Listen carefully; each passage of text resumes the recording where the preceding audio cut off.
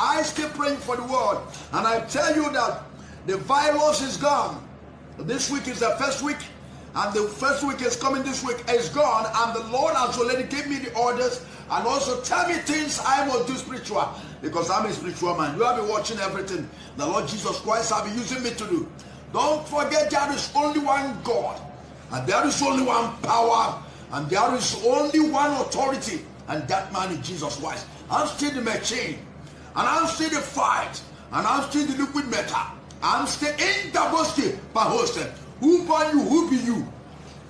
Who are you? Who are you? Where do you come from? Who do you send you? Where do you? What brings you? There is only one God. I have already warned you out of all the nations you are being right now. And I have spoken.